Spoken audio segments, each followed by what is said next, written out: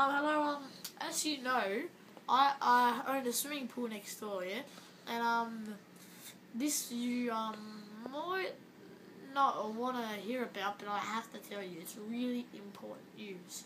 How do I say it? Well, me and my mate, Steve, the other night, we went out to the, fishing down at, whatever. We went down fishing in a boat, and we caught this shark, this baby shark, and it was years ago, and we kept it in my backyard pool, and we kept it growing and growing, and now it's fucking massive, and it jumped the fence.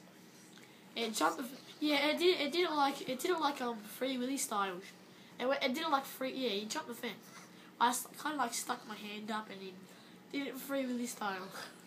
Yeah. So if you walk outside and open your back door, you should see this massive great white shark laying there flobbering on your lawn. Yeah, you might not have a big lawn, but yeah, he's definitely there.